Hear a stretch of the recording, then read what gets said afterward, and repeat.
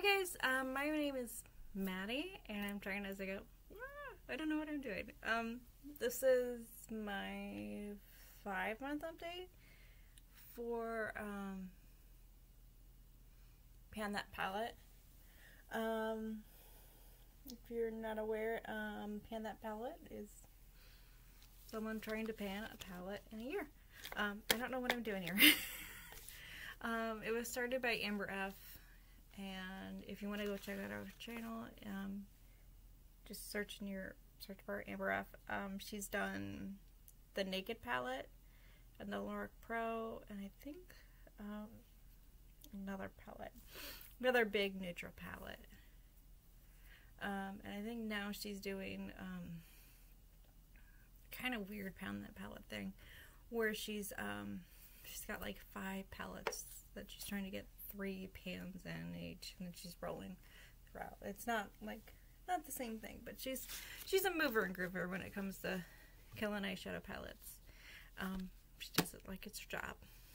Anyhoozle, this is a project. Oh, I am doing this. Sorry, I'm trying to brain today, and it's Sunday. My brain is just like, okay, let's be off today.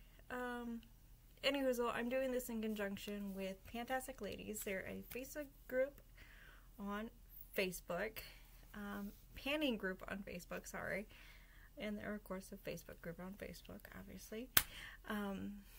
They're a group of ladies that like to pan and like to share panning moments with people and projects.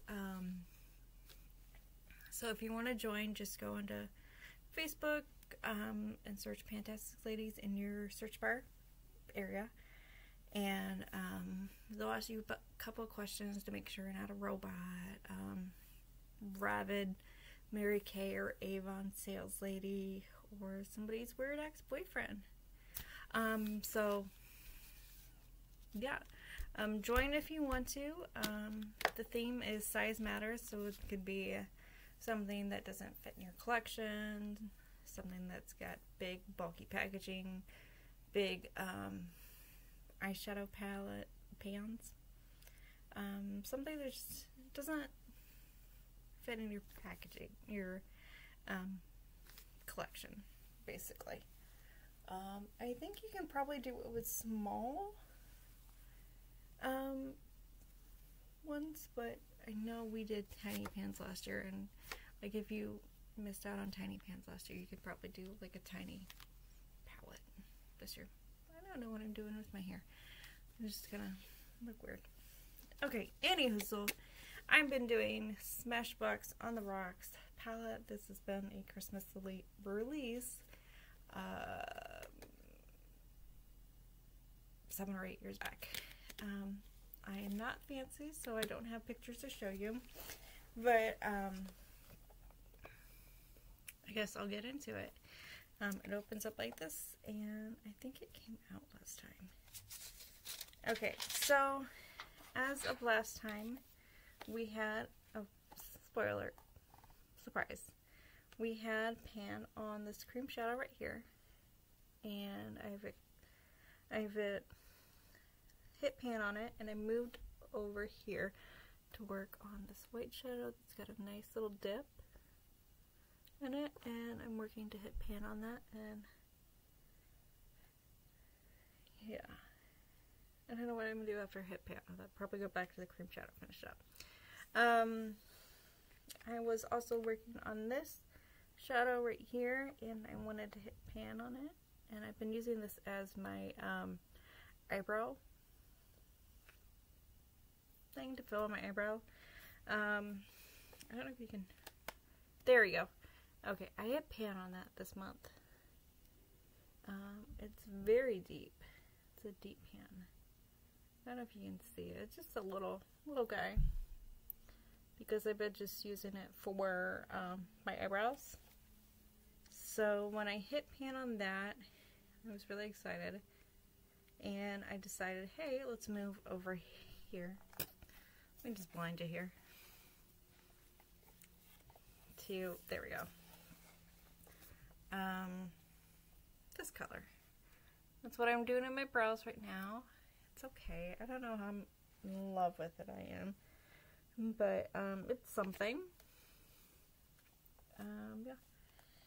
I'm still working on this shadow for my crease. It's got a nice...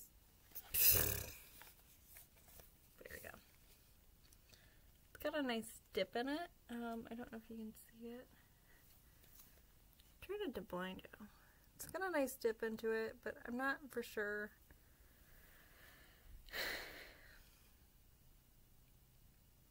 how I feel about it, you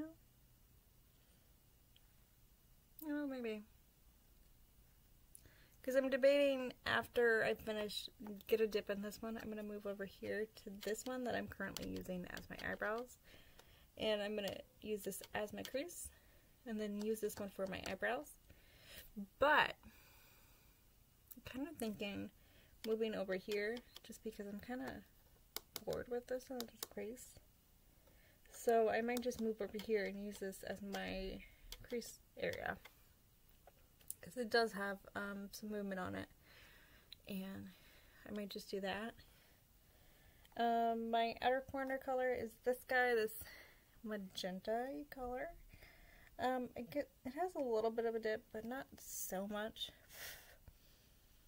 I don't know, maybe I could use a different color. Maybe this deepy plummy color, or this gray color. I don't know, I'm kind of thinking about it. Yeah, I might do that. So yeah, I have 2 pans on it, which is more than I would have had if I have not used this palette. Yeah. So I'm excited about that. I think my overall goal for this palette is just to see how many pans I can get. I should probably start using these like lid colors. That would be smart. But yeah. So I'm thinking about taking a break on this one for the crease color, and moving over to this crease color, and then working on this one for my brows. Or, since I'm a weird shut-in, I will use this as my crease, use either this one or that one, or that one, or kind of figure out which one is good as eyebrow colors. I don't know. A purple plummy. I have pretty dark eyebrows, but like they're sparse. So maybe try that one once and see how that goes. I don't know. Might be terrible. I still have hard paint on this one because I have not gotten around to using my little spoolie or a piece of tape to get that hard paint out. So there's hard paint still there. So yeah, that's what's going on. Alrighty. But yeah, those are my goals. Well, I should probably make goals. Maybe to hit pan on this white shadow. And let's see if I can use this as my crease. Alright, that's what I got. Again, a little bit of a later gator. Normally this should be up at the first of the month, but I'm a little later gator. So, that's what happens. Alrighty. Bye, guys.